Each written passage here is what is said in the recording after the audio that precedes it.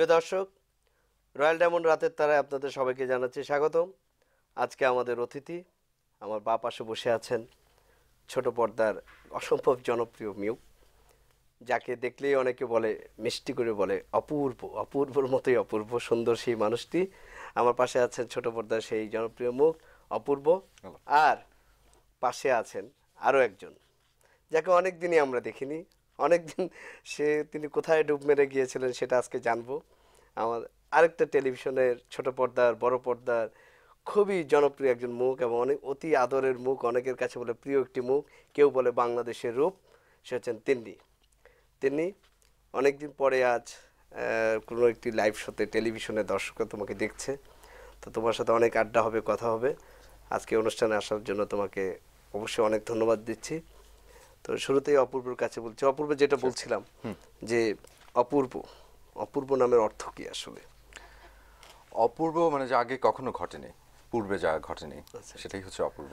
তো যেটা ধরো বলা হয়ে থাকে যে এক কথায় যদি বলে চমৎকার, কেউ বলে যে আসলে অপূর্বকে, অপূর্ব সবার কাছে প্রিয়, পরিবারের কাছে প্রিয়, তার মার কাছে প্রিয়, ভাই বোনদের কাছে প্রিয়, অনেক তরুণীর কাছেও প্রিয়, আবার এখন অবশ্যই স্ত্রী আছে, স্ত্রীর কাছেও প্রিয়।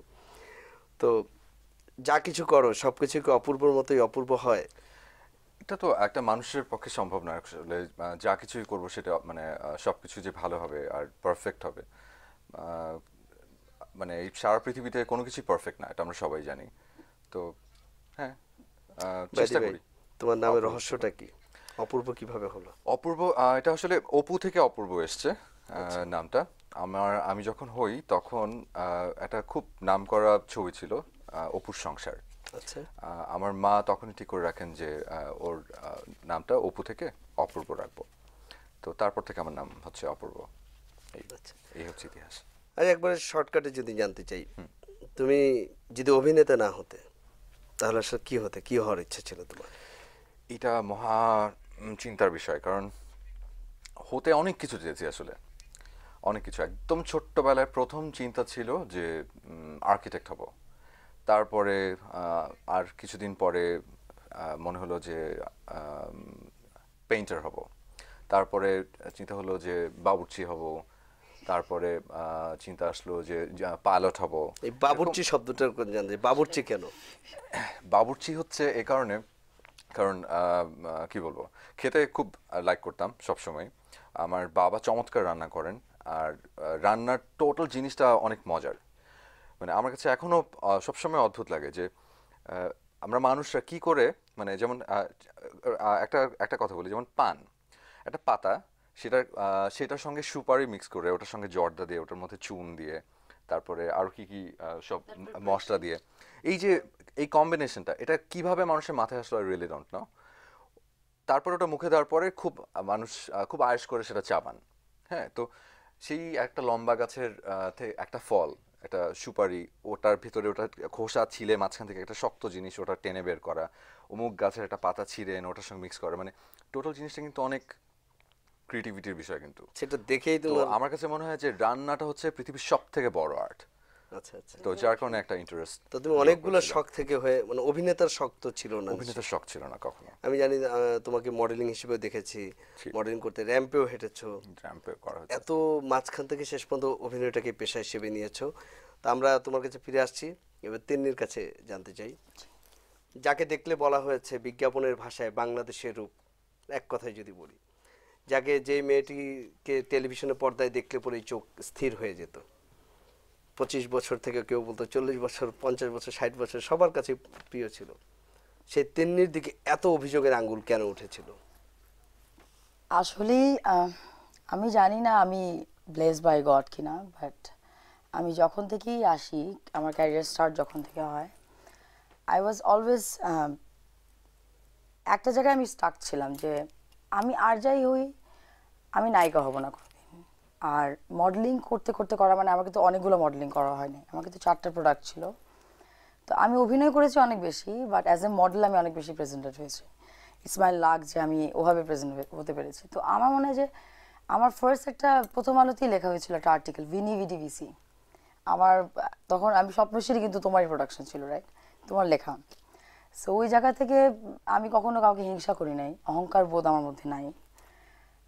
ক্যামেরার সামনে দাঁড়ালে কি যেন একটা হয়, এই এই সিঙ্ক্রোনাইজেশনটা কেমন রকমের আমি বলতে পারবো না। মানে 5 4 3 2 1 0 অ্যাকশনের পর তিনি জাস্ট ব্লো চেঞ্জ হয়ে যাও পুরো। মানে নাথিং ইজ দেয়ার। তো দ্যাট ইজ ওয়াই মেবি হয়তো অভিযোগগুলো যেমন ছিল যে আমি একটু আল্লাদি টাইপের, আমি ভালোবাসার কাঙ্গাল একদম। আমাকে যদি সত্যি করে কেউ মন থেকে বলে যে এটা তোমার করতে হবে, I will never take anything from that. And আমার কাছে দিস মাই প্যাশন, অভিনয় অলওয়েজ মাই প্যাশন। অ্যান্ড আমার যে এই এতগুলো দিনের ব্রেক বা অ্যাবসেন্ট মোমেন্টে I didn't even dare to act, because আমি ক্যামেরার সামনে দাঁড়ালেই বাবু ভাই আমি কেমন জানি লাগতো যে না আমার this is not the time to act. তো অনেকদিন পর অপূর্বর সঙ্গে যখন কাজটা করলাম, তো আমি একদম বুঝে শুনে আমি অনেক বেশি থ্যাঙ্কফুল টু বৌদি। এত অভিযোগের পরেও এত মানে বছর আমি একটা গ্যাপ নিলাম, নেওয়ার পরে আবার একসঙ্গে ব্যাক করা।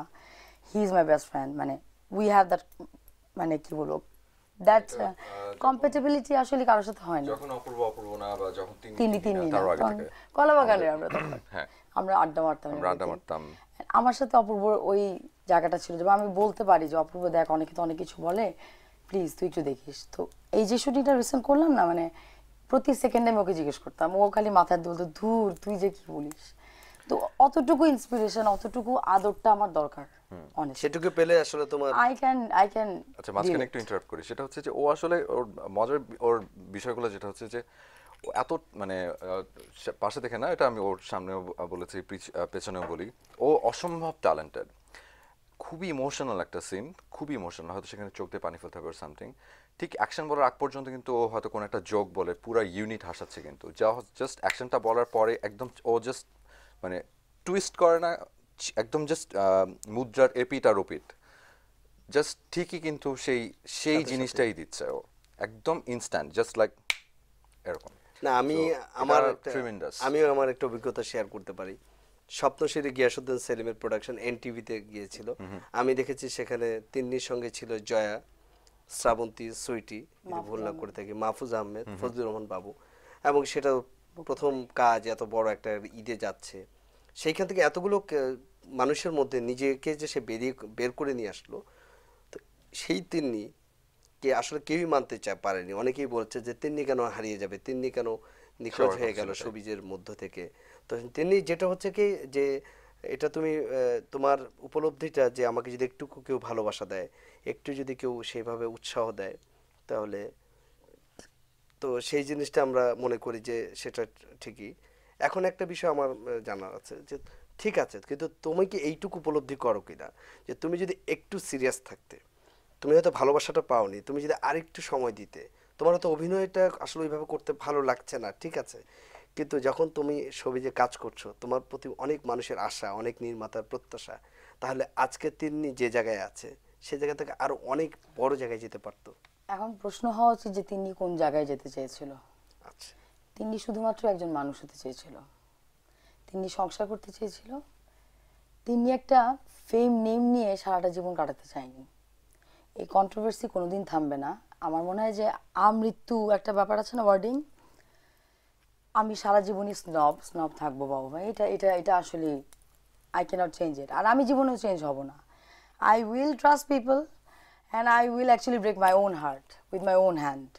So I cannot help it. And আমি চাই যে আমার মেয়েটা যেন আমার চেয়ে অনেক বেশি শক্ত হয়। কজ এখনকার যে দুনিয়া, সেই দুনিয়ার মানুষদের যে সমস্ত অবয়ব আমরা দেখি, যে সমস্ত আচরণে আমরা ইউজ টু, আমার মনে হয় না যে ওই জায়গাতে আমার মতো মানুষদের কোনো স্থান থাকা উচিত। আচ্ছা, কারণ আমার জন্য যে কাজটা ছিল, ভাই একটা ক্যামেরার সামনে দাঁড়াবো, একটা ক্যারেক্টার আমার বিলঙ্গিং কিন্তু হতে পারে না, ক্যারেক্টারকে আমি অ্যাজিউম করি। একজন আর্টিস্ট যখন ক্যামেরার সামনে অ্যাক্টিং করে, আমার খুব অল্প অভিজ্ঞতা থেকে আমি বলতে পারবো যে আমি যখন ক্যারেক্টার পড়ি, আমি সমস্ত অ্যাম্বিয়েন্স বুঝি, তারপরে ফিল করি হু ইজ দ্য ক্যারেক্টার, দেন আমি অ্যাডপ্ট করি যে I am Disha, I am Dipa, Wales. So সেই জায়গা থেকে আমি রেসপেক্ট করি আমার অ্যাক্টিং জব, আমার ক্যারিয়ারটাকে। So passion can never be my profession. So ওই জায়গা থেকেই হয়তো আই স্টপ ওয়ার্কিং। অ্যান্ড পারিবারিক সমস্যা ছিল, সবাই জানে, অডিয়েন্সরাও জানে, এতটুকু ফেক হইতে পারবো না আমি, সত্যি কথা। বিকজ আমি সত্যিই ভালোবাসতাম আমার ক্যামেরা, আমার ইউনিটকে, আমার প্রোডাকশন বয়কে, আমার ডিরেক্টরদেরকে। এখনো নিশ্চয়ই সেই ভালোবাসা আমি আছে। অনেক মিস করতাম, আমি সত্যি সত্যি আমি একদম মনিটরটা মিস করতাম, ডিরেক্টরের ওকে সব বলার মানে কথাগুলো, মানে আমাকে যদি কেউ এভাবে জিজ্ঞেস করতো না যে এতগুলা দিন কি কি মিস করতা, আমার মনে হয় যে একটা মানুষ আমার সামনে দাঁড়ায় থাকবে না, চোখ দিয়ে পানি পড়বে। It is true. এক একটা যখন ক্যারেক্টারাইজেশন কেউ ভুল করতো না, আমি খালি বলতাম ইস এই জায়গাটা এইরকম হওয়া উচিত ছিল। সো আমার ব্যথাটা আরেকটু বেশি, ওই যন্ত্রণাটা আসলে ইটস নট। আচ্ছা, তিনি এখানে আরেকটি জিনিস বলি, যে তুমি বলছিলে না যে সেই ব্যথাটা আরো বেশি, যন্ত্রণাটা তুমি উপলব্ধি করতে, কেউ যদি ভুল করতো। কিন্তু তোমার কি মনে হচ্ছে যে তোমাকে নিয়ে যে এই যে অভিযোগের আঙ্গুল উঠেছে বা বলেছে যে যাই, কিন্তু কখনো আসলে তোমার বক্তব্যটা জানা হয়নি, তাই না? তোমার হয়তো আত্মপক্ষ সমর্থনের সুযোগ তুমি পাওনি বা কেউ বলেনি। আজকে অন্তত আমি চাইবো যে তোমার দর্শকরা, আমাদের দর্শকরা, এশিয়ান টেলিভিশনের দর্শকরা, রয়্যাল ডায়মন্ড রাতের তারার যে দর্শকরা আছে, তারা অন্তত আজকে জানুক যে তিনিও নিশ্চয়ই হঠাৎ করে কেউ একটা তার সুন্দর একটা জায়গা ছেড়ে চলে যেতে চায় না। আমি শুধু জানতে চাচ্ছি যে তোমার কি কোনো অভিমান ছিল, তোমার কি কোনো কষ্ট ছিল, কিছুটা কি শেয়ার করা যাবে আজকে? প্রথমে তো it's a very great thing that you did and thank you so much. Thank you Asian TV that আমি জীবনে কখনো ভাবিনি যে একটা লাইভ প্রোগ্রামে কেউ আমাকে এভাবে বলবে যে কিছু বলতে আমি পারি নাই।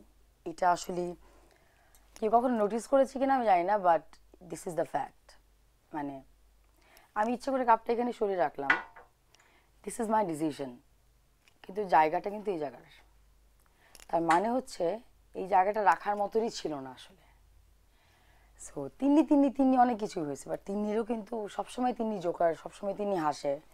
এই মানুষটার নিজেরও ইঞ্জিন চালাতে কিছুটা দম লাগে, কিন্তু অনেস্টলি স্পিকিং আমার তো মনে হয় না মিডিয়ার কোনো একটা মানুষ, আমার বেনু আঙ্কেলের কথা খুব মনে পড়ে, আমি একটা হিরাফুল প্রোডাকশন করতাম ইউনিসেফের, আফজল ভাইদের। বেনু আঙ্কেল মারা গেছে, মানে বেনু আঙ্কেল বলতো যে তিনি থাকলে মনোটোনাস লাগে না সেটে। ফরিদি বাবা এখন নাই, আমি ছিলাম না তখন দেশে। কিছু কিছু মানুষ আমার গায়ের লোম দাঁড়িয়ে যায় এই কথাগুলো। আমি আমি এতটুকু মিথ্যা বলি নাই আমার কাজ নিয়ে। হ্যাঁ, ছোটখাটো ডিরেক্টর যখন বলতো কত দূর, ওইটুকুখানি বলতাম হয়তো, বাট অনেস্টলি স্পিকিং আমি মানে আমি আমার নিজের কাজ দেখলে না আমি ভাবতে পারি না যে ইটস মি, মানে how come actually that আনরিভিল talent actually goat that এক্সপ্লোজার। So আমার টাইপ অফ পার্সোনালিটিটা না একটু ডিফারেন্ট টাইপের ছিল, মানে খুব বেশি আউটরেজিয়াস, একটু এক্সট্রোভার্ট, মানুষ ভাবতো অ্যাগ্রেসিভ, কারণ আমি একটু চঞ্চল ছিলাম। তো ওই সঙ্গে অনেক বিশেষণে বিশেষায়িত হয়ে গিয়ে না আমি একদম আন্ডার প্রেশার্ড। একেও তিন্নি নায়িকা ভালো না, তিন্নি সিনেমা করে একদম শেষ, তিন্নি অমুকের সাথে ছবি তুলছে, আচ্ছা আরও নাই, ফেসবুকে অমুক হইলো তমুক হইলো, মানে কিন্তু তিন্নি কখনো এগুলো না বদার ছিল না। বাট হ্যাঁ, তিন্নি এখন অনেক কষ্ট করে মনে করে করে হাসে। তিনি হাসতে একটু কষ্ট হয়, বাট যে গুটি কয়েক আমার অডিয়েন্সরা থাকে আমার আশপাশে, ঈশ্বরের আশীর্বাদ আমার সঙ্গে না থাকলে আমি বোধহয় এই জায়গা পর্যন্ত আসতে পারতাম না। মানে সত্যি কথা, এত কিছু নিয়ে এত এইভাবে আমি দেখি নাই কোনো আর্টিস্টকে থাকতে। আমি যে কাজ করি নাই আমার কোনো দুঃখ নাই, আমি যে কাজ করি নাই তাই জন্য আমি তিন্নি।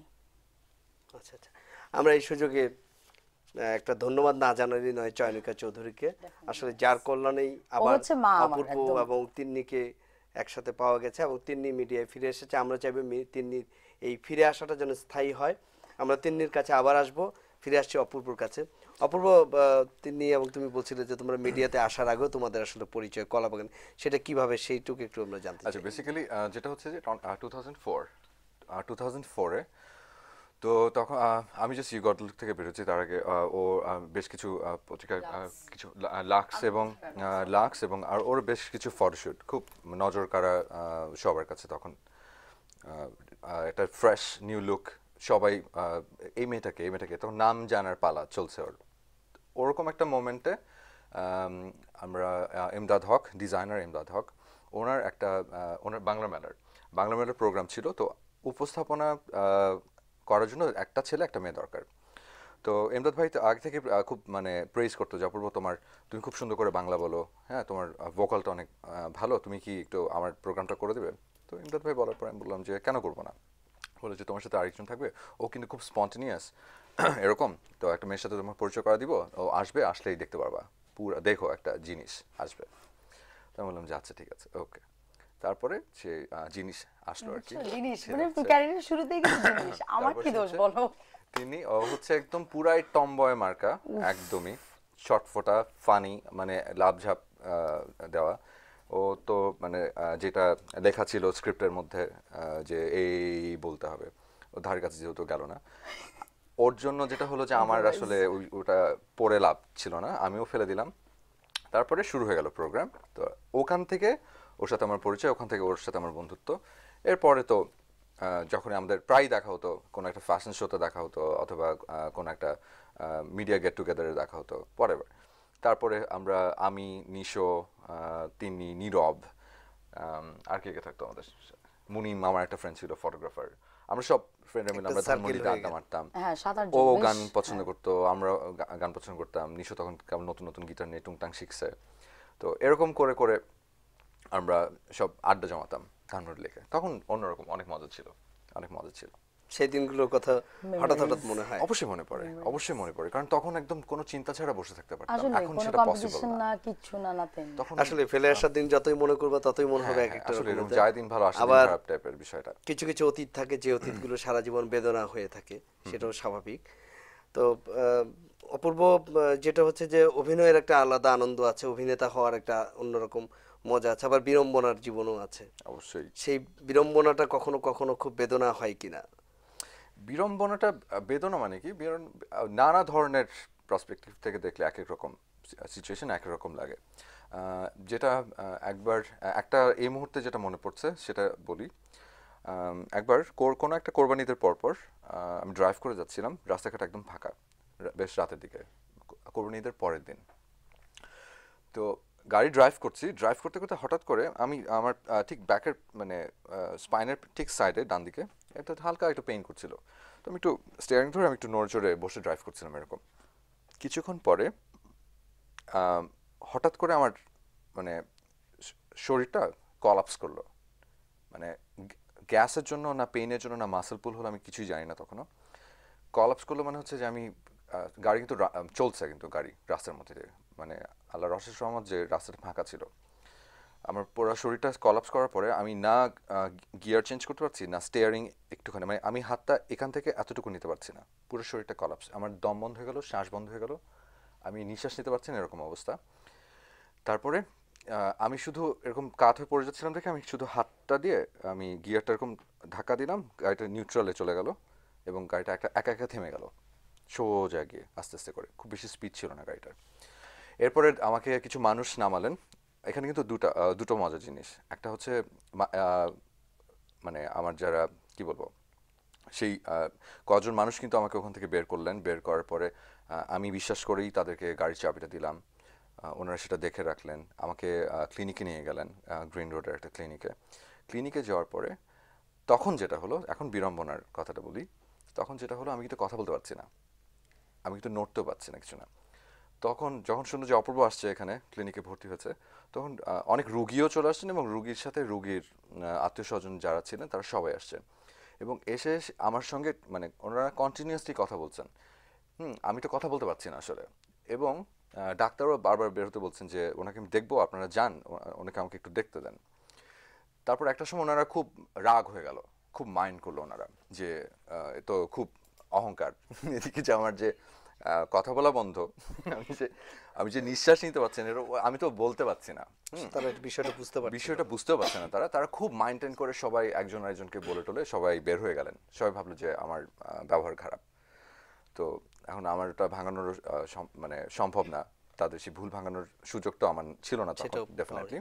একটা তো ছোট্ট বিষয় এরকম আমি হয়। তোমার কাছে শুধু জানতে চাই যে আমরা তিন্নির কাছেও আসবো বিড়ম্বনার ঘটনা জানতে, তার আগে তোমার কাছে যেহেতু অতীত নিয়ে কথা বলছিলাম, তোমার যদি কোনো অতীতে যে কোনো দুঃখময় ঘটনা থাকে, সেটা কখনো কি মাঝে মধ্যে সেইটা, ধরো তুমি একাকি আছো, লং রোডে গাড়ি ড্রাইভ করছো, যখন সেই অতীতটা বারবার চোখের সামনে চলে আসে, তখন সেই কষ্টটাকে তুমি কিভাবে দূর করো? তোমার জীবনে অনেক চড়াই উতরাই পেরিয়ে এসেছো, ব্যক্তি জীবনে যদি বলি, অভিনয় জীবনে বলি, তখন সেই দুঃখ বা কষ্টকে কিভাবে ভুলে থাকো তুমি? এটা আসলে কি, যদি খুব ইম্যাচিউর হতাম, এখন যদি আমার বয়স 15 বছর 16 বছর বয়স হতো, তাহলে অতীত নিয়ে খুব কান্নাকাটি করতাম। আসলে সেই বয়সটা অনেক আগে পার করে এসেছি। অতীত নিয়ে ভাবার মানে কোনো সুযোগ আসলে প্রথমত হয় না, কারণ সেটা নিয়ে ভাবার কোনো স্কোপটাই ক্রিয়েট হয় না, কারণ নিত্য নতুন কোনো কিছু চলছেই। আসলে একটা ব্যস্ত মানুষের সময় থাকে না কিন্তু খুব বেশি, তার শুধু একটাই টার্গেট থাকে, যে মানুষের মানে জীবন তো একটাই। কিন্তু কখনো যত কি মনে হয় না যে অতীতে একটি ভুল করেছিলাম, সেই ভুলটি বড় ভুল ছিল, এই কারণে নিজের উপর খুব লাইফে রাগ বাবা হয় যা কিনা তোমার? ঘটে আসে সবই হয়তো মানে প্রয়োজন ছিল সেটার, আমার কাছে তাই মনে হয়। আমার কাছে মনে হয় যে প্রত্যেকটা মানুষের এগুলো তো আমি লাখে বিশ্বাস করি। অনেকে হয়তো বলবে যে অনেকে নিজের লাক নিজে ক্রিয়েট করে, বাট আমি এটা বিলিভ করি না। আমি লাকে বিশ্বাস করি। আমার কাছে মনে হয় যে যে ঘটার ছিল সেটা সেটা ভাগ্যে হ্যাঁ ছিল সেটা বলে ভাগ্যে সেরকম ছিল একটা বলে সেটা দুর্ঘটনা ঘটে ঘটেছে। গিয়েছিল। সেটা এখন সেটা এখন এখন একটা অ্যাক্সিডেন্ট হোক, সেটা একটা ভালো ঘটনা ঘটুক, যেটাই ঘটুক না কেন, আজকে আমি বাংলাদেশের জন্মগ্রহণ না করে আমি সোমালিয়াতে জন্মগ্রহণ করতে পারতাম, অথবা আমি আরো উন্নত কোনো একটা দেশে জন্মগ্রহণ করতে পারতাম। আমি আমার মায়ের কোলে জন্ম না নিয়ে আমি হয়তো অন্য আরেকজনের কোলে জন্ম নিতে পারতাম। ভালো বলেছো অপূর্ব। সবকিছু কিন্তু টার্ন তেমনি করে আমরা তোমার বিড়ম্বনার কথা জানবো, তোমার আনন্দ দুঃখ কষ্টের কথা জানবো, তার আগে আমরা একটা ছোট্ট ব্রেক নিচ্ছি। রয়্যাল ডায়মন্ড তার রাতের তারায় একটা ছোট্ট বিরতি নিয়ে দর্শক আবার ফিরে আসছি, আমাদের সঙ্গেই থাকুন।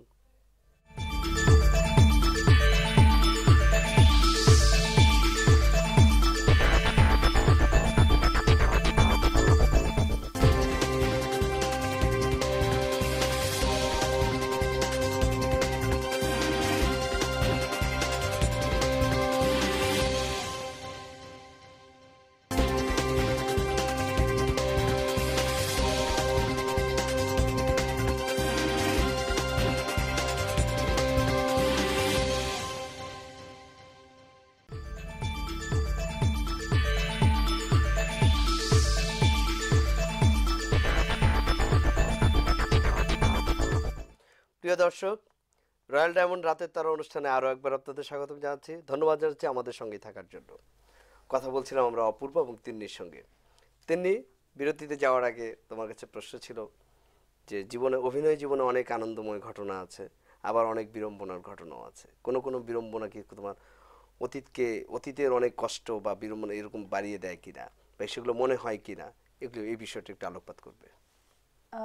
বিড়ম্বনা একটা মজার ঘটনা বলি আসলে। জাস্ট পরিবেশটা একটু হালকা হবে আমার, সবকিছু মিলিয়ে আমিও একটু দম নিতে পারবো। সেটা হচ্ছে যে আমাদের তো যারা যারা আমরা সেলিব্রিটিস বলে চিনি, তো তাদের তো একটা পার্সোনাল লাইফ থাকে। তো কখন আমরা নাটক করি, কখন আমরা রিয়েল থাকি, এটা তার অডিয়েন্স বুঝে না। তো আমার ওয়ারিশা হওয়ার আগে আমার বাচ্চা, আমি হসপিটালে তখন, একজনের নাম না বলি না, আমার হাজব্যান্ড যিনি হিল্লোল আমার পাশে ছিলেন তখন। আমরা দুজন বারান্দায়, আমার ওই ড্রিপ দিচ্ছিল একটা, যেটা ওই হচ্ছে যে পেইন বাড়ানোর জন্য। আমি তো নর্মাল ডেলিভারি চাচ্ছিলাম। তো আমার পাশের কেবিনে কেউ একজন ছিল, আর ব্যথা শুরু হচ্ছে, তো ইটস লাইক ট্রিমেন্ডাসলি, মানে ইট ওয়াজ অফুল একটা ব্যথা, যে মা হয় সে বুঝতে পারে। তো আমি নর্মাল ডেলিভারি চাচ্ছিলাম, ইট ওয়াজ 18 আওয়ার্স একটা পিরিয়ড আমি সহ্য করে তারপরে কিন্তু সিজার হয়েছে। So that was the time period.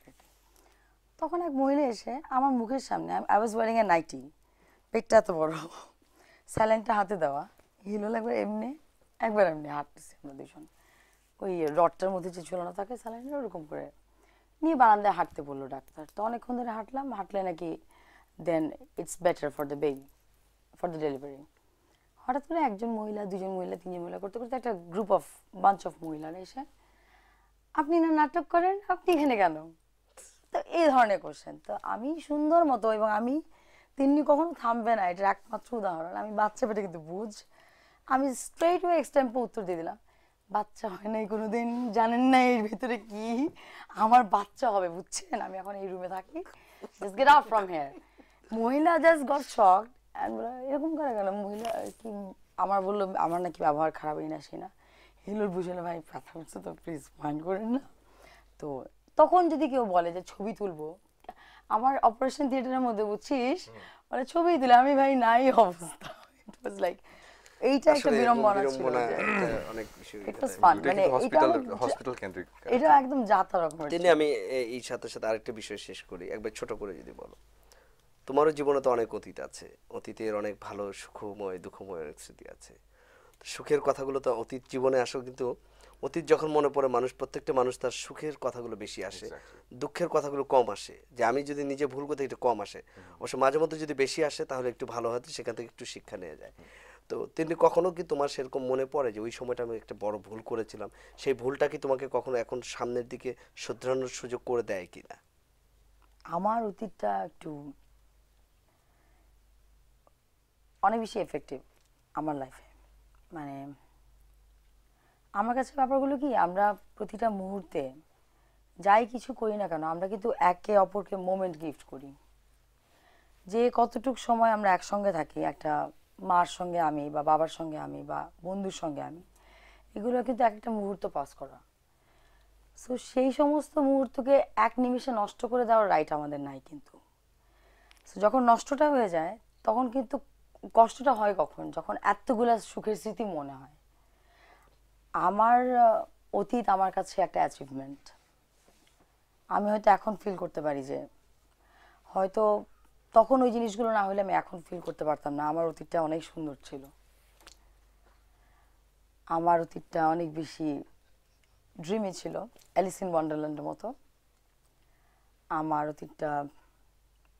But এখন মনে হয় যে তখন যদি একটু ম্যাচুরিটি হইতো, এখন যেমন অনেক কিছু গুছিয়ে আমি দেখতে পারি।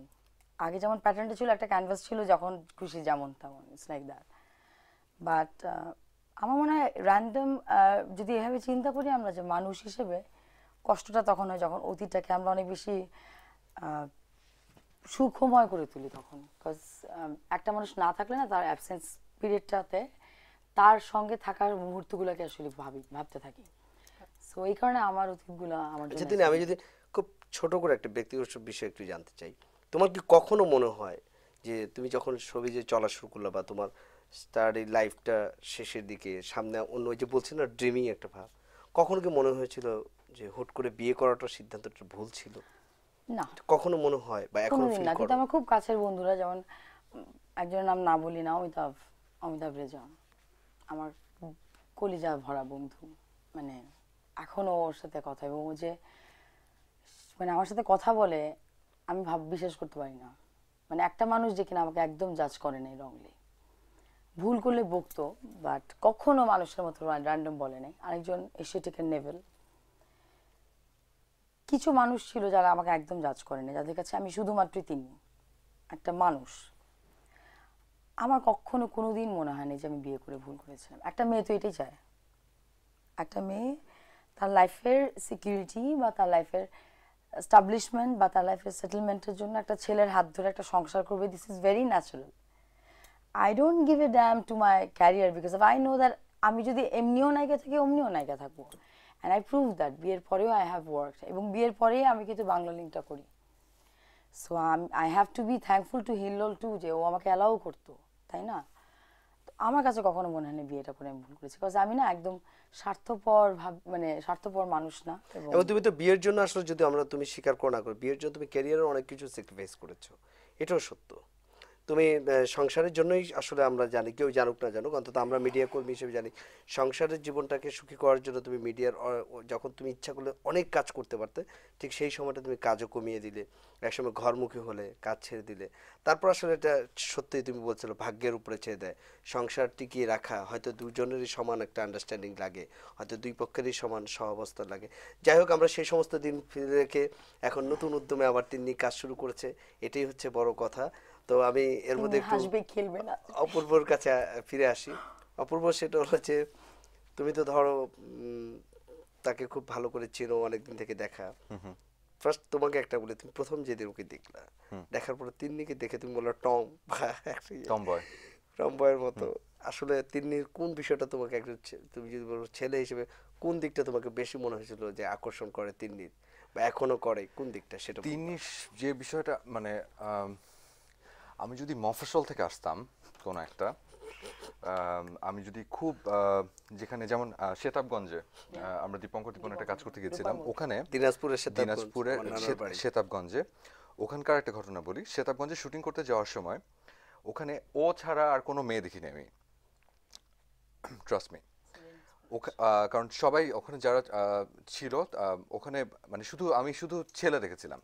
তো 7 দিন পরে যখন আসছি তখন জাস্ট ঐশ্বরিয়া রায়ের একটা বিলবোর্ড ছিল, আমি তখন মনে হলো যে আচ্ছা মেয়েরা এরকম হয় না, এরকম হয়। তো ওকে যখন প্রথম দেখি, তো আমরা যারা ততদিনে তো অনেক কাজ করা হয়েছে, ততদিনে আসলে মিডিয়ার কি বলবো গ্ল্যামার ওয়ার্ল্ডের সাথে অনেক বেশি ইউজ টু। তো ওকে যখন আমি ফার্স্ট দেখি, ওর সবচেয়ে যে জিনিসটা আমাকে অ্যাট্রাক্ট করে সেটা হচ্ছে ওর স্ট্রেট ফরওয়ার্ডনেস। ওর মধ্যে মেকি জিনিসটা নাই, যেটা সরাসরি বলে হ্যাঁ দিত। যেটা সো কল্ড মেয়েদের মধ্যে থাকে, ওর মধ্যে এই জিনিসটা ছিল না, এবং এটাই কিন্তু অ্যাট্রাক্ট করার ফার্স্ট আমি তোমার সাথে একটু শেয়ার করি। কারণ। আমার মনে আছে 69 তখন মোস্তফা সরোয়ার ফারুকীর হ্যাঁ, হ্যাঁ। 91 তুঙ্গে, হ্যাঁ। সেই বাড়িটিতেই ডিওএইচএস এর একটি বাড়িতে আবার মহরত করছে মোস্তফা সরোয়ার ফারুকী। আমি একজন গণমাধ্যম কর্মী হিসেবে সেদিন গিয়েছিলাম। আমি গিয়ে দেখলাম, আমার যদি ভুল না করে, সাদা শার্ট পরা একটা মেয়ে, ঠিক আছে, জিন্স পরা, এবং সেখানে যত লোক গিয়েছে, আমি অনেক ডিরেক্টরদের দেখেছি, সবার দৃষ্টি ঘুরে ফিরে সেখানে আরও অনেক আর্টিস্ট ছিলেন, কিন্তু সবাই ঘুরে ফিরে গিয়ে এই মেয়েটি, নতুন মেয়েটির দিকেই সবার আগ্রহ এবং তার দিকে সাথেই কথা বলচাবি করছে। তো সেজন্যই জিজ্ঞেস করলাম তোমাকে যে তোমার কোন দিকটি বেশি আকর্ষণ করেছে।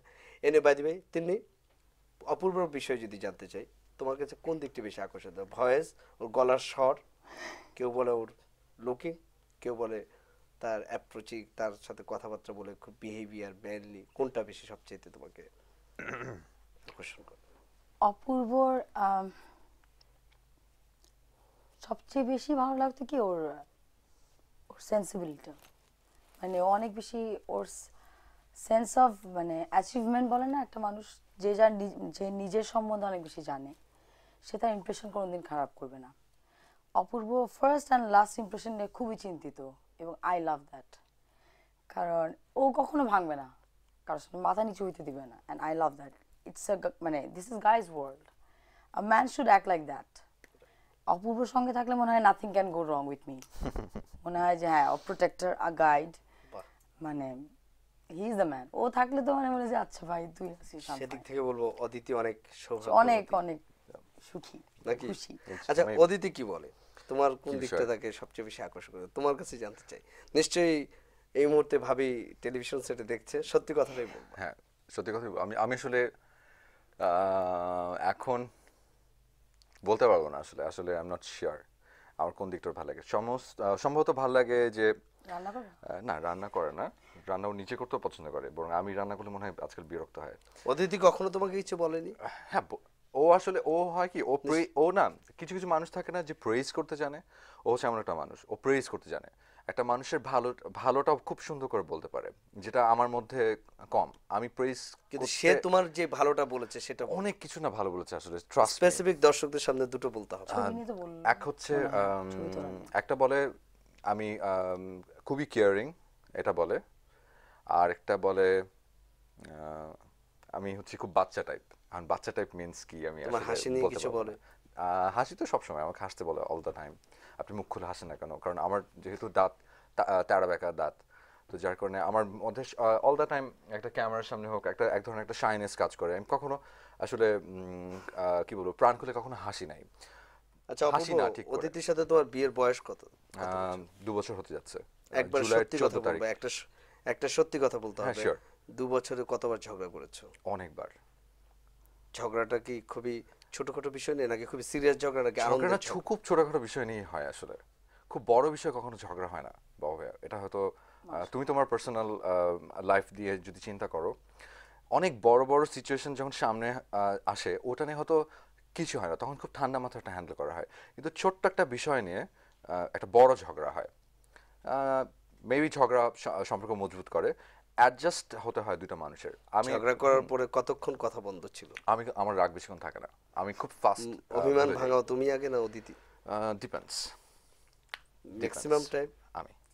তুমি একটা ছোট্ট কথা বলবা, তোমার যাতে এত ধরো ফ্যান, এত নায়িকাদের সাথে কাজ করে ই করো, এটা নিয়ে কখনো অদিতি তোমাকে কোনো ইয়ে করে? কোনোদিনও না। সেদিক থেকে কোনো সমস্যা নেই? নেভার। প্রিয় দর্শক, আমরা আরো কথা শুনবো। কিছুটা লজ্জা পাচ্ছে অপূর্ব, তিনিও হয়তো তার কাছে কিছু জানার আছে আমাদের। রয়্যাল ডায়মন্ড রাতের তারা অনুষ্ঠানে আরো একটা ছোট্ট বিরতি নিচ্ছি, ফিরে আসবো কিছুক্ষণের মধ্যে, ততক্ষণ আমাদের সাথেই থাকুন।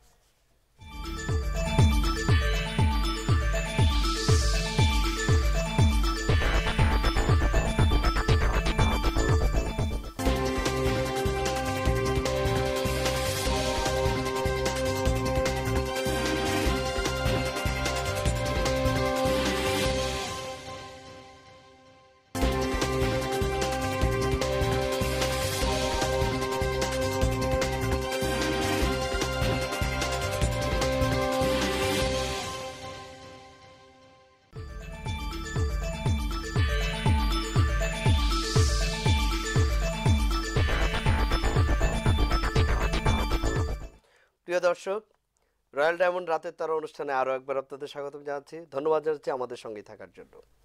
কথা বলছিলাম আমরা অপূর্বা এবং তিন্নির সঙ্গে। তিনি একটা বিষয় তো ঠিক যে তোমাকে আমাদের ছেলেরা অনেক বেশি পছন্দ করে, আমরাও করি। তো অনেকেই তো অনেকভাবে তোমাকে নিশ্চয়ই নিবেদন করেছে, বিয়ের আগে, বিয়ের পরে অনেকে করতেই পারে। তো তার মধ্যে স্মরণীয় কোনো একটা আছে যেটা তুমি বলতে পারবে আজকে? তো খুব রেয়ার রে দোস্ত। অনেক আবার অনেকে আছে না যে অনেকে ইমপ্রেস করার চেষ্টা করে। ইমপ্রেস এখনো চলছে ভাই, আমার বয়স তো বুঝি না আমি আসলে। বা এখনো যেটা এখনো চলছে আসলে, মেয়েটার মনে এত দুঃখ। তুমি আসলে কিসে ইমপ্রেসড হও? সিক্রেট নাকি? বুঝছি, the secret of my energy and mine। আচ্ছা বলে দিই, আমার না খুব ক্যাজুয়ালি বলে দিই, যেটা হচ্ছে যে I don't need any boyfriend, I need a husband. মানে একটা মানুষ বলে না যে নিডস একটা আর ডিজায়ার একটা, আমার কাছে মনে হয় আমি ক্রেভ করি একটা সংসার হবে, একটা ঘর হবে, সে ঘরে একটা রান্নাঘর হবে, একটা বাথরুম হবে, সেই বাথরুমে একটা হ্যান্ডেল হবে যেখানে একই রকমের একটা টাওয়াল থাকবে, সেই কালারের ম্যাচ করা ফ্লোর ম্যাট থাকবে। সো ইটস মানে আমি মনে হয় একটু রেসিডেন্সিয়াল ভাবে চিন্তা করি সেভাবে সেই জিনিসগুলো তোমার। আর প্রেমের আদান প্রদান মানে বিনিময় মানে দোস্ত এখনো চলেই যাচ্ছে, বুঝছিস? মানে মানে মাশাআল্লাহ চলেই যাচ্ছে সঙ্গে সঙ্গে, ভালোই, নট ব্যাড। আচ্ছা, তিনি যে কোনো পুরুষের কোন বিষয়টা তোমাকে বেশি আকৃষ্ট করে? তার পার্সোনালিটি, ব্যক্তিত্ব। আচ্ছা আচ্ছা।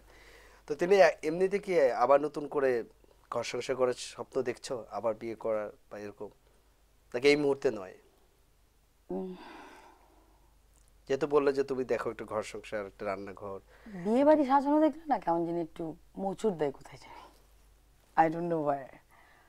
বা যখনই মোচড় দেয় তখনই ওই যে অতীত অনেক কিছু। বাট হ্যাঁ, আমি চাই যে সবাই যেন আমরা একসঙ্গে ভালো থাকি, যে যার মতো করে, নো হার্ট ফিলিংস, নো ঝামেলা, no complain, no nothing. But সবাই যদি ভালোই থাকে, ওয়াই নট মি? তো তুমি কেন? আমারও তো একটা জীবন, রাইট? আমিও তো, আর আমি কখনো একা থাকতে পারবো না, ইটস ট্রু। আমি কখনো মানে আমার হচ্ছে কি, একটা মানুষ থাকবে, I will give every single tension of mind, আমি জাস্ট হাত ঘুরে বসে থাকবো, and he will actually guide me. হ্যাঁ, তিন এটা করো না, তিন এটা করো। I need a company, life time company. বুঝতে পেরেছি। তোর বাচ্চার বয়স কত হলো?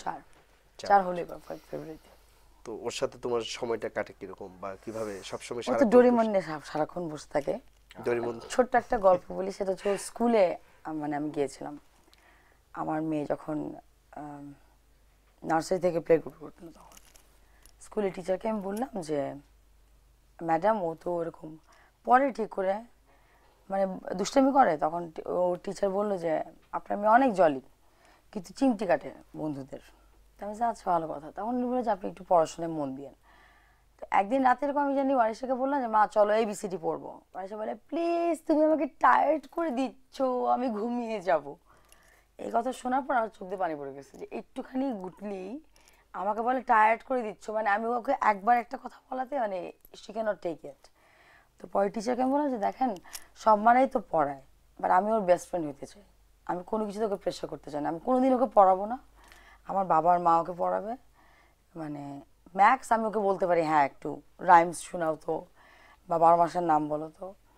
তখন টিচারটা আমাকে বললো যে আমি অনেক রকমের প্যারেন্টস দেখেছি, বাট আপনার মতো দেখিনি। যে এটাই রেয়ার কেস। আচ্ছা, তিনি একটা বিষয় বলি, যেটা হচ্ছে যে সিনেমায় তোমার অভিষেকটা বেশ রাজকীয় হয়েছিল। প্রত্যাবর্তন বলবো, যে শুরুটা করলা যখন, অনেকদিন থেকেই তুমি সিনেমায় আসছো করে, এবং সোহানুর রহমান সোহানের মতো ডিরেক্টর, শাকিব খান তোমার নায়ক, ছবিটা যখন তুমি করতে আসলে তখন তোমার অভিষেকটাও সেভাবেই হবে, সবাই যেরকম প্রত্যাশা করেছিল তুমি ঠিক সেরকমই পেলে। কিন্তু সিনেমাটার ফলটাও ভালো হলো না। এবং একটা জিনিস খুবই আমার ব্যক্তিগতভাবে জানতে ইচ্ছে করে, যে এই সিনেমাটা মুক্তির আগে তোমাকে নানাভাবে নানাজনে খুঁজেছে, ডিরেক্টর বলেছে আমি পাচ্ছি না, ডাবিং হয়নি, আসলে ব্যাপারটা কি ছিল? এটা আমি একেবারে পারিবারিকভাবে আসলে টোটালি ব্লক ছিলাম। আমি আসলে এই সমস্ত একটুখানি আমি তো মানে স্ট্রেট ফরওয়ার্ড একটা মানুষ। আমাকে দোষারোপ করেই গেছে আসলে সবাই, কখনো জানতে চায়নি কি কি হয়েছিল।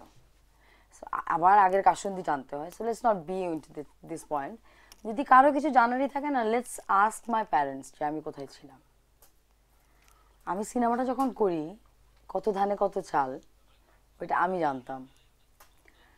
আমি কখনই হিরোর আর্টিস্ট ছিলাম না। আমাকে সোহানুর রহমান সোহান বলছিল, আমি পাপাজি ডাকি তাকে। পাপাজি একটা কথা বলেছিল, তুমি ডিরেক্টরের artist, so you have to B sensible. So that was my achievement, that was my pride. আর এফডিসিতে আমি শুটিং করলাম, আমার মধ্যে কোনো ভনিতাও ছিল না। ইচ অ্যান্ড এভরি সিঙ্গেল মানে ইউনিটের সমস্ত মানুষজন, ইট ওয়াজ এ মানে একটা I can jail with any one, আমার সাথে সবার খুব ভালো সখ্যতা হয়ে যায়। বাট এফডিসিতে শুটিং করার সময় আমি একদম ওদের প্যাটার্নের কাপড় পরা থেকে শুরু করে ওদের makeup and everything, it was my decision to go for that first call. আমি একদমই খুশি যে আমার ডিরেক্টর যিনি ছিলেন, ওনার মতো মানুষ হয় না। এবং আমি পাবলিসিটিতে বিশ্বাসী না কোনো দিনই, বাট আমার কাজ কোনো না কোনোভাবে চলে আসছে। তো সিনেমাটা আসলে সিনেমার ফল ভালো হলো না এটাতে আমি একমত না, কারণ সিনেমাটা নাকি শুনলাম যে ভালো হয়েছে, মানে আমাকে অনেকগুলো লিঙ্ক পাঠানো হতো তখন। সিনেমার মেকিং ভালো মানে হয়েছে মেকিং বলছি, ভালো, ওইটার ব্যবসায়িক প্রেজেন্ট ফলাফলটা মানে নায়িকা ছিল না হয়তো বা, বাট সিনেমাটা ওয়াজ ওকে, আমি তো তাই শুনলাম। বাট সিনেমাটার পরে আমাকে আরো অনেক সিনেমা করতে বলা হয়েছিল, সেটার জন্য তারা আমাকে খুঁজে পায়নি। মানে গ্র্যাজুয়ালি হয় না যে একটা নায়িকা প্রথম একটা প্রোডাকশন গেলে পরে তারপর তাকে নিয়ে একসঙ্গে কাজ করে, যে মানে গতানুগতিক যে ব্যাপারটা ছিল, তখন আমাকে কেউ খুঁজে পায়নি, লাইক 6 মাস 7 মাস। তো এটার জন্য আমি একদমই দায়ী না। বেটার আস্ক মাই প্যারেন্টস যে আমি কোথায় ছিলাম। আচ্ছা, তিনি আরেকটা ছোট্ট বিষয় জানা চাই, এখন কি তুমি নিয়মিত যদি আবার ছবিতে তোমাকে নিতে চায় নির্মাতারা, তুমি কি সিনেমা করবা নাকি না? বাবু ভাই, আমি একটা সুন্দর চারপাশ চাই যেখানে আমি দম নিতে পারবো, একটা সুন্দর ঘর চাই যেখানে আমি আমার মেয়ে থাকবো, কোনো পেইন থাকবে না, আমি সুন্দর কাজ করতে পারবো। It's a promise. তার মানে বলছে যে একটা ভালো পরিবেশ চাইছো, যে এই পরিবেশের মানে মধ্যে আমি থেকে চাই না ব্লেম তোমার গেম, আমি চাই না কেউ কাউকে কমপ্লেন করুক। আমি কখনো কাউকে খোঁচাই নাই, কেউ যেন আমাকে না কোনো অভিযোগ থাকবে না সেখানে, কিছু না, মানে কাজ আমাকে ডিরেক্টরের সাথে খোঁজা লাভ নাই, আন্ডারস্ট্যান্ডিংটা ভালো হবে। কাজ এবং আমি কখনো কারো থ্রেট হইতে পারি না, বাট সবাই আমার থ্রেট ছিল। কিন্তু তিনি শুরু থেকে বলেছে আমি একটু ভালোবাসা চাই, একটু উৎসাহ চাই, মানে অনেক তো এবং হইলো, এবার একটু ভালো দাও না, পরিবেশ দম চাই। নেই, that's আমরা it. আশা করব যে নিশ্চয়ই এর যারা তিন্নিকে নিয়ে কাজ করার কথা চিন্তা করবে তারা এইটুকু মাথায় রাখবে। আমরা অপূর্বর কাছে ফিরে আসছি। অপূর্ব, সিনেমায় তুমিও কাজ শুরু করেছিলে একটি ছবিতে, যে কোনো কারণে ছবিটা হয়নি, তোমার কি ইচ্ছা করে না সিনেমায় এসে নাচে গানে ভরপুর একটি মারদাঙ্গা একটা চমৎকার একটি ছবি, যে ছবিটা দেখার পর জন্য অনেকেই সিনেমা হলে যাবে, এরকম স্বপ্ন তোমার মধ্যে থাকে? ডেফিনেটলি, ওয়াই নট, অবশ্যই ইচ্ছে করে, ইচ্ছে করে না যে তা না। যেমন যেই ছবিটা শুটিং শুরু করেছিলাম, ইট ওয়াজ ব্যাড লাক যে ছবিটা আসলে হয়নি। এত সুন্দর স্টোরি। বিষয়টা কি, অনেকে জিজ্ঞেস করে যে চলচ্চিত্র নিয়ে তোমার চিন্তা ভাবনা কি, তুমি কেন সিনেমা করলে না, অনেকেই তো করছে, তোমার কলিগরাই তো অনেকে যাচ্ছে। বিষয়টা হচ্ছে বাবু ভাইয়া, আমি যে একটা গ্যামলিং করব, আমার আমি ধরে নিলাম যে আমার যে প্ল্যাটফর্মটা, এটি আমার পাশার দান, ঠিক আছে, এটি আমার ট্রাম্প কার্ড। আমার মিডিয়াতে এখন যেই প্ল্যাটফর্মটা, সেটাই ধরলাম আমি আমার ট্রাম্প কার্ড। এই ট্রাম্প কার্ডটাই তো আমি ওখানে ইউজ করব। কিসের এগেনস্ট আমি ইউজ করব? ডেফিনেটলি এমন একটা স্টোরি, এমন একজন এমন একটা কি বলবো, পরিচালক, কো-আর্টিস্ট, সমস্ত কিছু মিলে যখন একটা টোটাল প্যাকেজ দেখব, যখন যে স্টোরিটা শোনার পরে বা জানার পরে নিজের কাছে মনে হবে যে হ্যাঁ, এটা কিছু একটা হতে পারে, এরকম একটা কাজে তখন আমি সেই চান্সেসটা নিব। না হলে হবে কি, সবাই মিলে ঠিকই অন্য 10 জনের মতোই হাসি ঠাট্টা করবে আর বলবে যে ও পারলো না। তো আমি ওটা শুনতে চাই না। এখন পর্যন্ত তো এটাকে বলতে পারিনি অপূর্ব ফিল্মে গিয়ে নিজেকে স্ট্যান্ড করতে পারিনি। তো আমি তখনই যাব যখন আমার কাছে মনে হবে যে হ্যাঁ, এটা নিয়ে আমি একটা ফাইট দিয়ে দেখতে পারি। মোর্শেদ ভাই যে ছবিটা শুটিংটা স্টার্ট করেছিলাম, that was A Assam story, trust me. ওটা যদি সিনেমাটা হতো, মানুষ যখন হলে যেত তখন বুঝতে পারতো যে আসলেটা, কারণ আমি এমনি এমনি রাজি হইনি। কারণ 8-10 জনের মতো, I am sorry to say, এটা নো অফেন্স, চলচ্চিত্রকে নিয়ে কোনো নেগেটিভ কথা বলছি না, একটা আমাদের যত ফ্রেন্ড সার্কেল, আমরা যখন ইউনিভার্সিটিতে পড়তাম বা কলেজে পড়তাম, কেউ একটু খ্যাত জামা কাপড় পরলেই আমরা বলতাম বাংলা সিনেমার হিরো আসছে, আমরা এরকম করে পজাতাম। এখন অনেক কিছু চেঞ্জ হয়ে গেছে, এখন অনেক কিছু চেঞ্জ হয়ে গেছে। সো কোনো নেগেটিভ কথা বলতে মানে যে এই কারণে ছবি করতে চায় না তা কিন্তু না। না, সিনেমা নিয়ে আসলে চমৎকার নেগেটিভ একটা কথা গল্প, বলার সুযোগও নাই। সুযোগও নাই। এখন আমরা যে যাই অনেক বলি, অনেক অনেক সারা better। দুনিয়াতে সিনেমার চেয়ে বড় মিডিয়া মিডিয়া শোবিজে নেই। বড় পর্দা এবং মানে বড় সিনেমায় পর্দায়। যে কোনো একজন নায়ককে বা একজন নায়িকা নিয়ে যে যত কথাই বলুক, হ্যাঁ, তুমি ঘুরে ফিরে দেখবা আসলে সিনেমার নায়ক নায়িকারা কিন্তু মানুষের স্মৃতিতে বসবাস করে। অবশ্যই অবশ্যই তাই, একজন অবশ্যই তাই। একজন কেউ যদি নায়িকাকে কাউকে স্বপ্ন দেখে, নায়িকাকেই স্বপ্ন দেখে, সেটাই স্বপ্ন বললাম, নিয়ে সেটাই বললাম যে রচনা করে, হ্যাঁ। নায়ককে নিয়ে স্বপ্ন কিন্তু রচনা আমি আবার করে। যেটা বলেছি সেটাও কিন্তু সত্যি বাবু ভাই, সেটা কিন্তু মানে যে উপেক্ষা আমাদের করার কোনো এনভায়রনমেন্ট, আমাদের সেই স্কোপ নাই। অবস্থাগুলো। এখন আমি সেটাই বললাম যে এমন কোনো কাজ করতে চায় না যার কারণে যেই কাজগুলো আমাদের বন্ধু বান্ধবরা যাদেরকে ধরেন সোজা কথায় মানে ফ্রেন্ডলি ওয়েতে বললে পচানো, পচতে চায় না। কিন্তু কথাটা ঠিক, আবার তো এটাও ঠিক। ধরো দূর থেকে তুমি একটু ভয়ে, একটু ভীত সন্ত্রস্ত হয়ে তুমি যাচ্ছ না, কিন্তু সাহস করে তুমি যদি না এগো, তাহলে তো এই জায়গাটা ভাঙবে না। না ভাঙবে না সেটা ঠিক আছে, কিন্তু সেই সাহসটা যে আমি করবো, আমাকে তো একটা সুন্দর স্টোরি আমার কাছে আসতে হবে, আমার তো পছন্দ হতে হবে বাবু ভাইয়া। তিন্নি গেছে, তিন্নির এক্সপিরিয়েন্স ভালো, সে তার পরিবেশটা ভালো লাগছে। আস্তে আস্তে তোমরা যদি এগো, হয়তো কেউ ফেল করছে, কিন্তু একটা দুইটা তিনবারে তো একটা সাকসেস তো আসতে পারে। ওই যে বললাম যে একটা প্রত্যেকটা জিনিসের একটা আসলে স্টেপ নেওয়া যায়। মানে আমার গল্পটার সময় কিন্তু অপূর্ব জানিস মানে আমাকে একদম এক একজন এক এক কথা বলেছিল, বাট আমি খালি বলেছিলাম আমার ডিরেক্টরকে যে আমি জানি। It's gonna be my first debut film, so you are the director, you are the captain of the ship, you take the decision, and he took it very seriously. সেটা ঠিক আছে, কিন্তু তারপর আমার তো একটা জিনিস পছন্দ হতে হবে। না ওইটা আমার তো একটা নিজস্ব বাট একটা আমিও চাই পছন্দের বিষয় আসলে আছে। তুই কিন্তু করতেই পারিস। আমিও চাই সেটা করতে, আমি চাই না আচ্ছা, যে আমরা তা এই না। প্রসঙ্গে নিশ্চয়ই একটা সময় আসবে, অপূর্বর উপর আমি ডেফিনেটলি চাই, আমি সেটাই বললাম, I want to do that, কিন্তু একটা মানে আমার পছন্দ মতো একটা কিছু। ওকে, আমরা দেখি সামনে গিয়ে। অপূর্ব, তোমার বিরুদ্ধে দুই তিনটা খুব কঠিন অভিযোগ আছে। হ্যাঁ, যেমন প্রথমত হচ্ছে, আমি জানি না তুমি এটা মানবে কিনা, যে তুমি খুব টেলিভিশন নাটকে কাজ করছো, আমাদের এখানে রোমান্টিক নায়কের সংকট আছে। কারণ তোমাদের পূর্ববর্তী যারা, তারা এখন ম্যাচিউরড ক্যারেক্টার করছে, তারা চাইলেই এখন একটা ইউনিভার্সিটি, বা তোমারও হয়তো আস্তে আস্তে সেই সময়টা পেরিয়ে পার করে যাচ্ছে। আসছি, এক্স্যাক্টলি। তো যেটা হচ্ছে যে তুমি ঘরানা মেনটেন করে কাজ করো, এবং ফলে যে তিন চারজনের কাজ করো তাদের রোমান্টিক নাটক অন্যরা চাইলে তোমার শিডিউল পায় না। কিন্তু এই ঘরানা মেনটেন কাজ করতে হয়তো একটা পজিটিভ সাইড আছে, আবার তো নেগেটিভ সাইড আছে, একটা মনোটোনাস হয়ে যেতে পারে। ডেফিনেটলি। এই বিষয়ে তোমার কি বক্তব্য? বিষয়টা অনেকাংশে সত্যি, টু বি ফ্র্যাঙ্ক। আমি খুবই অনেস্টলি বলি, আমি নিজেও খুব স্ট্রেট ফরওয়ার্ড অ্যান্সার করতে পছন্দ করি। আমি আসলে কি পয়সার জন্য কাজ করি না বাবা ভাই। পয়সা আসলে সবার কাছ থেকেই পাওয়া যাবে। আমি কাজ করি আসলে আদরের জন্য। আমার একটা নিজস্ব একটা এনভায়রনমেন্ট থাকে, যে এনভায়রনমেন্টে আমি কাজ করতে আমি নিজে পছন্দ করি। তো সেখানে আদর থাকে, সেখানে সম্মান থাকে, সেখানে আমার কাজের ভালো লাগা থাকে, আমার পছন্দ সমস্ত কিছু থাকে। তো তখন যেটা হয়, অন্যরা সেই জিনিসগুলা সেই ঠিক একইভাবে মেনটেন করতে পারে না, এবং দেখা যায় যে ম্যাক্সিমাম টাইমই যারা আমাদের এখানকার অনেক বড় বড় পরিচালক আছেন, তারা দেখা যায় যে ওনাদের কিছু অভিযোগ থাকে যে অপূর্বকে ফোন দিলাম, অপূর্বর ডেট পেলাম না। 11th আওয়ারে বললে আসলে আমি যদি একটা ছেলে, ওর যাকে আমি যে নতুন কাজ করছে তাকে আমার ডেটটা দেওয়া, ওনারা ওই ছেলেটা কিন্তু আর ম্যানেজ করতে পারবে না ওর প্রডিউসারকে। তো সেই ডেটটা নষ্ট করে তো আমি সেই বড় পরিচালককে আমি শিডিউলটা দিতে পারবো না। ঠিক আছে, তুমি একটা নির্দিষ্ট ঘরানায় কাজ করছো, সেটা বলছি। এই যে তোমরা দুজনে আজকে বারবার বলছো আদরের কথা, ভালো পরিবেশের কথা।